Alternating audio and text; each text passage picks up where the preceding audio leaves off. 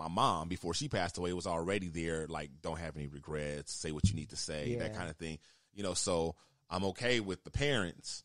You know, if my dad went today, it would hurt me, but I wouldn't have any regrets. Yeah, a little bit more prepared. But so that's why, but when she went, I was like, wow, you know, maybe some of these people who are younger that I'm close to, let me just, you know, even though I know they know, because I know I've told them in the past, but it's been a while. Yeah. You know what I mean? Yeah. Like, I would hate for them to just, you know, whatever, and then like I haven't told them in a while. You know, so. I understand that. My cousin of the aunt on my mom's side, the one that's the cancer, like he's my boy too. Okay, we're 10 months apart, and we grew up next door to each other. Oh yeah, you guys are real close. Yeah, this was a great time to just remind each other, like, oh, just so you know, you the answer to some of my security questions. That's how much I love you. Oh, yeah. That's how it sounds like me and my nephew. We real tight like that. We have lived together. We didn't live together like all the way growing up, but we have lived together on different occasions. There was a time I lived I lived with his family when I first left home, and later on when he was in high school, he lived with me. Oh. You know, and so yeah, we you know, and I used to take him everywhere. Talk about road dog. I used to take that little dude everywhere. Like I was in all my college homecoming functions and stuff, whatever. He'd be right there with me. Going. But well, with death comes life, and my little cousin and my baby brother just had babies over this past week. That's some good news. Yeah, so I got two new additions to my family, and me and my cousin are 7 months apart. Okay. And me and my brother are 9 months apart on my dad's side. So okay, he just had a baby. All right. Well, real quick before we move on, Pip, I just wanted you to know I did donate a little. I saw that. Thank you very much. Thank you very much. That's really for my cousin Cam is taking care of all that stuff, but I wanted to help him out. All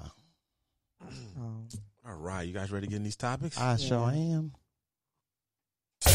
News and noteworthy. The Shiznit.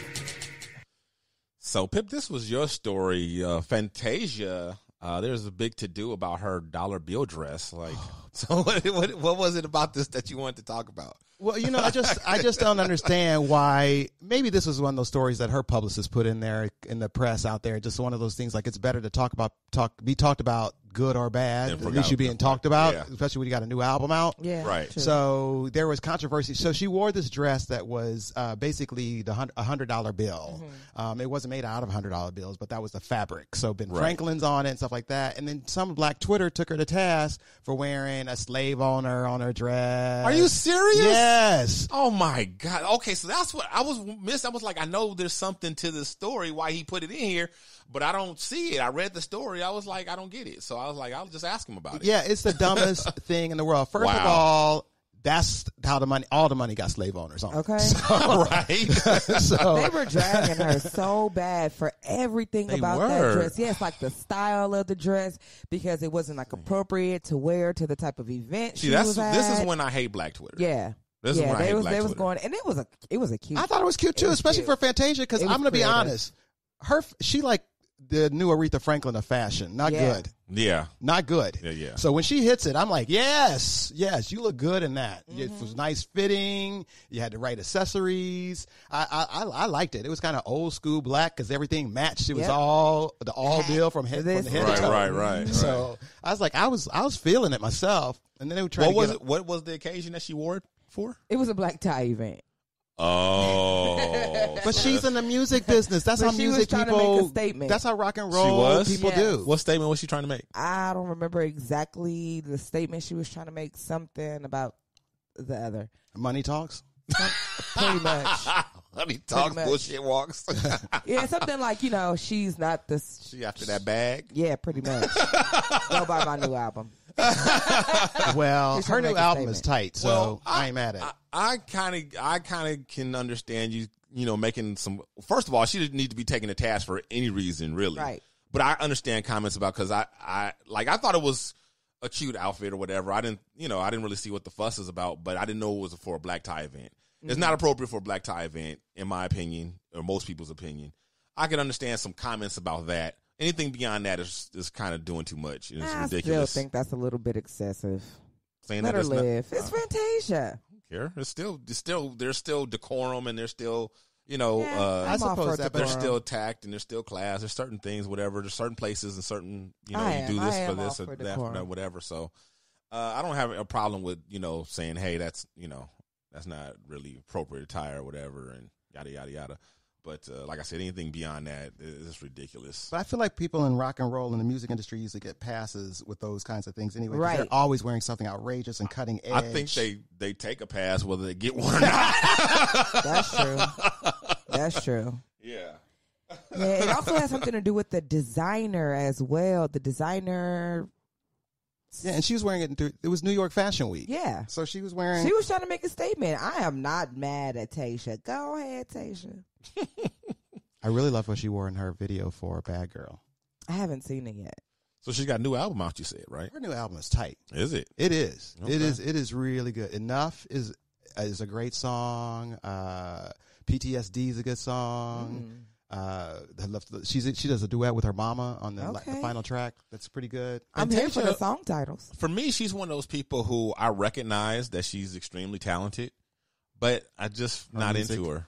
Yeah, no, her that's music how I was. I'm just not into her. Like yeah. My cousin Cam, whose mom just passed away, he's the one that turned me around. Okay. Because he made me listen to an album. Like, I'm not interested. I've already, I like you. I'm like, I know she's got talent. I wanted her to win that season after Jennifer Hudson got kicked off. I'm like, it's got to be Fantasia. And she won. I was super happy for her. And then she's saying that I Believe song. I'm like, oh shit, I ain't buying none of this. So, and they got her singing Disney music with that voice. I like that. I like that Aretha Franklin comparison. The Aretha Franklin of fashion.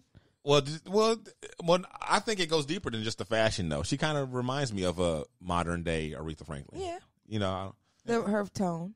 Like, you mean like as an artist too?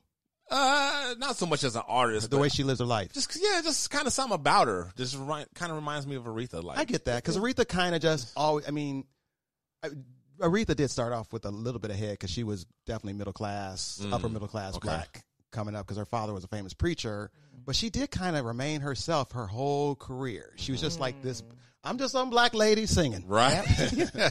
And I think that Fantasia carries that. I'm just some black lady singing. Yeah. I've been blessed by God, and I'm going to use my gift. And she says that all the time. Yeah. Yeah. But they need a stylist. Desperately. Well, you know, she'll tell you real quick because of her losing all her money the first time around, her first fortune, that she's very conservative with her money now. You know, she don't have a whole bunch of. Somebody said something, made a comment to her about. I think like it was a fan because you know all fans assume that all stars are rich. Yeah. Just balling out of control. Right. And they said something about must be nice to have, people cooking for you and this and that, whatever. And she's like, oh, no, honey, I don't live that kind of life. I cook for myself. I do this for myself. She's like, I learned the first time. And no, I live a real simple life and da-da-da. And she's like, oh, yeah, she was really grateful to Tyler Perry for helping her get back on her feet, and all that. And, they kind of look alike. Yeah, Aretha Franklin. That's what I'm saying. There's a thing. There's a similarity there. Dijon just pulled up a picture of Aretha Franklin and Fantasia side by side, and a young Aretha, even with the haircut, looks like Fantasia. Yeah, or Fantasia looks like her. Because if you guys remember back in the day, Aretha used to wear the short cut. Yeah, little bop. Yeah.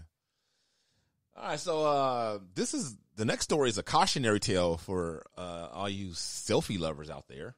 There's a woman banned for life. For life. For life. Uh-oh. For life. Yeah, like Mac 10. Right. From Royal Caribbean Cruises after climbing on the ship's railing to take a selfie. Oh, no. Did she get it? I'm sorry, to take a photo, not a selfie, a photo. Because she actually, her friend was taking a picture of her. So it wasn't a selfie. It was just a photo. But for all you IG people who are fanatics about taking, risque pictures or risky pictures, I guess I used that wrong, risky pictures. Yeah, you don't want to do that. First of all, it's very dangerous to your life. Or maybe you do want to do it because then you help thin out the herd. Right. Evolution, But if you really don't want to, there's places like this Royal Caribbean and rightfully so, because if you hurt yourself, the first thing you're going to do is call your lawyer to sue the Caribbean Airlines. That's and so true. they're saying like, oh, we'll have none of that. And so they're catching anybody. They are dropping your ass off at the next port. Ooh. Yes. They dropped her ass off in Jamaica. Oh, my God. And it's on her. How did she get home? Oh. That's how cruise ships do. Yeah. Anytime you get in trouble. There's no 3 strikes, you're out. No. You out. Oh, wow. At the next drop-off spot. Wow. So how? Oh, they lucky it ain't my care. ship because I put your ass out in the ocean. Thank God there ain't be no ship. But you know what? I'm also down for Royal Caribbean doing this too, because having worked on a cruise ship, once somebody does something crazy, it's like a disease. It spreads very quickly. Yeah. And everybody wants to. I'm gonna climb up there and take a photo too. Right. Don't they have like little jails on the ship? They do have a jail on ships. Yeah, the brig. Yeah. Brig. Yeah. But they just didn't lock her up. Well, it wasn't a crime. It was just stupidity. That was just bad. And, breaking the rules and all that. And they made an example out of her. Like, hey. She's stupid. Why would you risk your life? These people.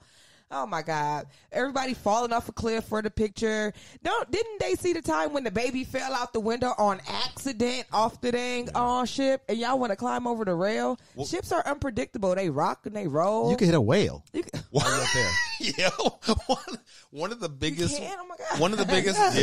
One of the biggest ways that of deaths that are up is because of people taking photos. Wow.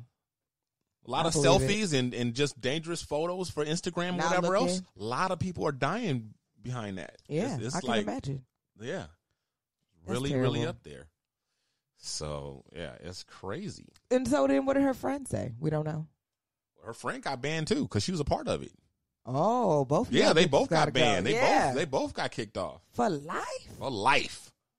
Yep. That's crazy. They should take your little raggedy money to another cruise line with that. Bye. Yep. They're like, you're not going to be hurting yourself and then suing us. They wouldn't even let her come back another time? Nope. I wonder, was it an altercation that ensued after this? Nope. Why would you ban somebody for life? Like, if it's a grown adult and you couldn't just say, hey, get down from there, and then they just this was after the fact. They didn't even catch them in the act. Oh. See, while they were taking the picture, a busybody citizen who took a picture of them was like, "Hey, that's not safe." They took a picture and they showed it to the crew, to the staff, and then they went. Snitched. Yeah, somebody snitched, and so that's what happened. You are no longer welcome. Yep. Ever. Cruise ship Carol. We'll see you in Jamaica. Cruise ship Carol done snitched on the selfie people. Bye, bitch. Mm-hmm. Gotta go. You better get on that Norwegian line on your way there while you're there. Yes, and right. See, this is my thing about Princess that. Cruise, get The on the person love boat. You better take another cruise line. Better take Carnival. Look for Gopher in them. Okay. So down in Tennessee, Tupac Shakur was booked on charges of aggravated assault, resisting arrest, simple possession of meth, and unlawful drug paraphernalia. Hold up. Mm-hmm. This is 2019. Was this an old story? Nope. Brand new story. Down in Tennessee. Tupac Shakur. And when Tupac ever do meth? It's a simple possession. So. So he didn't do meth. He just had meth. He had some. Well, he had paraphernalia. So he had paraphernalia. On the fence. Yeah, he had Back paraphernalia. on the fence. So I'm guessing this is not the Tupac that did the movie with Janet Jackson. This is not. I'm guessing that it is because he been popping up everywhere. This is not. This one got me. This is not the Tupac. This Tupac is a 40-year-old white man. What? Yes, indeedy. 40-year-old white man with neck tattoos. He must have changed his name because his mama didn't name him after That's Tupac what I if he was think. 40. I think so too. I think that too. But they didn't elaborate on any of that in the story. They did not elaborate. They just left that to our imagination. And his name is Tupac Shakur. That is his name. That is his legal government name. God, I know those officers was like, the fuck. Taking that mug shot. Yeah, no. Wow.